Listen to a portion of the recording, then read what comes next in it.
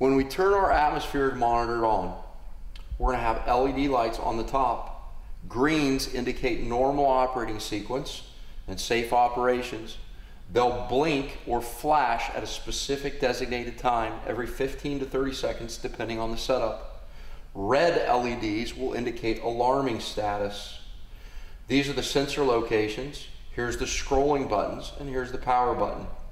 So in the mornings when we turn our monitor on, we'll have the indications, we should hear audibles and visuals, and then the monitor is going to run through a self-check. It's going to analyze the sensors, it's going to tell us what the low alarms are and what the high level alarms are. We should validate all those numbers to ensure that they're within the desired ranges that we want the monitor set up for. When the monitor is thinking or processing through systems, you'll typically get an hourglass or a time clock indicator to tell you that the monitor is in a working mode. The initial screen also tells you the pentane is the calibrating gas. There's our low air alarms, or our low alarms. There's our high alarms. Then we process to the short-term exposure limit levels and the time-weighted average levels. Then we see the primary screen. The time and date stamp on the monitor, ensure that those are correct, and then it'll tell us the last calibration date as well as the calibration due date. Once that process is done, you'll get an option to do a fresh air sampling. If you want to do fresh air samplings, then you acknowledge that. It samples the air immediately in this environment and it zeroes out the monitor. Remember not to do fresh air sampling tests if the monitor has any potential for exposures or hazardous components in the atmosphere. Once you're in sampling mode, you have scrolling buttons that will allow you to access other screens. The first screen we can access is the bump test screen. Remember that we want to perform our bump tests in the mornings, exposing the monitor to a specific concentration of sampled gas and ensure that the findings or the results are within the allowable limits. Scrolling to the next screen from bump test, we'll see that we have peaks and we have minimums. To zero out our peaks and our minimums, we simply hit the other menu button, which will clear out those components and zero out those. We then get to the short-term exposure limit. The other menu button will zero out the finding on the short-term exposure limit. And same thing with the time-weighted average. Completing the cycle brings us to the time and date stamp where we can set that or alter it. And then we can establish motion on or motion off.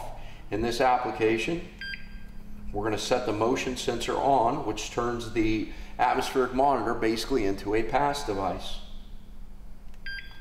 Then we scroll back to our primary sampling screen. You then want to give your monitor an opportunity or a time period to ensure that all of those parameters you've established in the setup are going to work properly. So the first thing we're going to evaluate is whether or not we get a green flash based on the time period established to ensure that it's working in a normal operating mode. We did get a green flash. We then want to ensure that based on the time frame for the motion sensor, that we give the atmospheric monitor an opportunity to alarm and go into that audible and visual alarming mode when it does not move.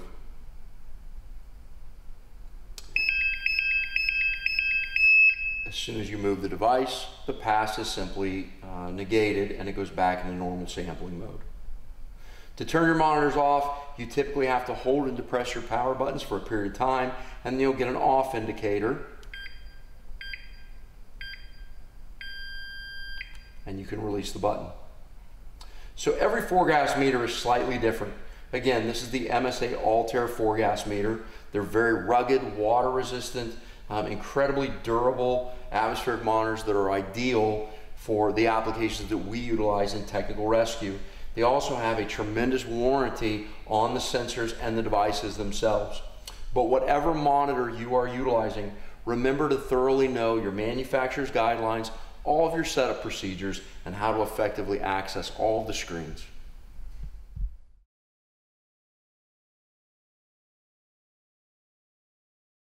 Now, when we start talking about applications, we've already covered what we want to do in the mornings at shift change and during our inventory checks on our trucks. We now want to move into how we start deploying these when we get on scene.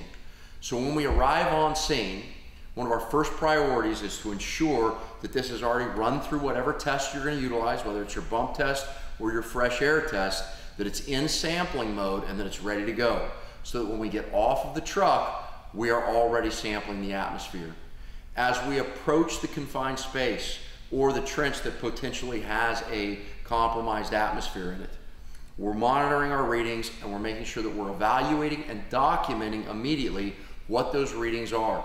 One of the imperative components of atmospheric monitoring is documentation. So you want to make sure that you keep a log of all of your readings and that all of your samples, which are done continuously, are being recorded on a 5 to 10 minute basis. It doesn't mean you always have to communicate those findings to command. It just means that you have to document them.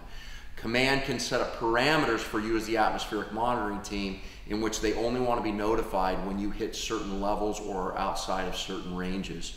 So you've got your log going, you're monitoring, and as you're approaching, if you have any hits and you're getting any indications on your monitor of a compromised environment, make sure that you are communicating that to command so that they can start cross-referencing whatever that substance is or whatever that contaminant and hazard is with the NIOSH and ERG guide. There's a couple important things we want to focus on the NIOSH guide in particular. If we have time-weighted averages or short-term exposure limits and we're getting hits on those with our monitor, we want to make sure that we are referencing those in the NIOSH guide to understand how those are going to correlate to symptoms for our victims and for us as rescuers so that we can develop appropriate profiles for rescue versus recovery. Remember that this initial reading phase, while we're approaching the space, should be done with full respiratory and PPE protection.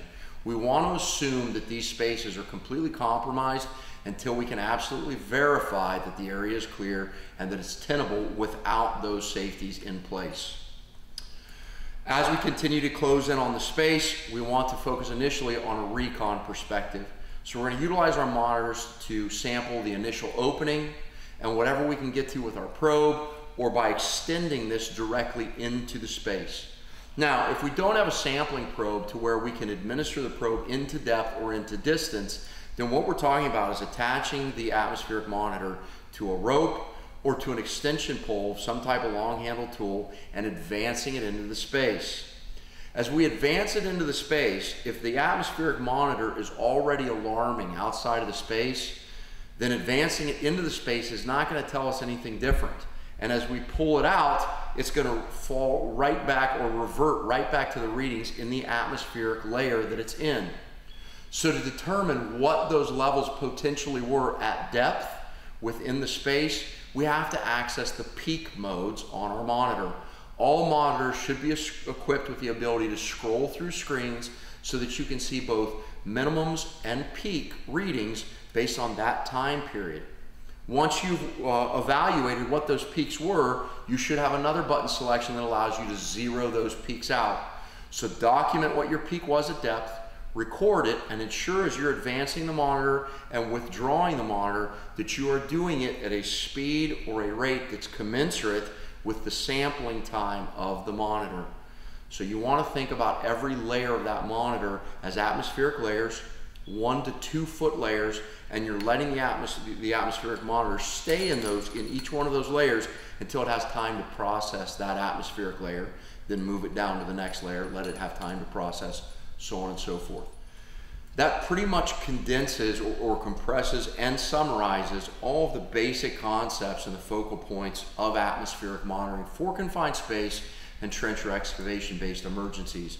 Remember to refer to your manufacturer's guidelines, calibrate your monitors as the manufacturer recommends, make sure you're doing your bump tests in the morning, make sure you're doing your fresh air tests, sampling tests as needed, and make sure that you're really proficient in accessing all of the screens, understanding how to manipulate between peaks and minimums, and then access your primary screens again. Understand your conversion factors on your flammability chart based on your sampling gas. Try to develop a good working knowledge base of your monitor's capabilities and how to apply all that knowledge so that when you're in the field, you can make rapid decisions that will impact a viable outcome for your victims.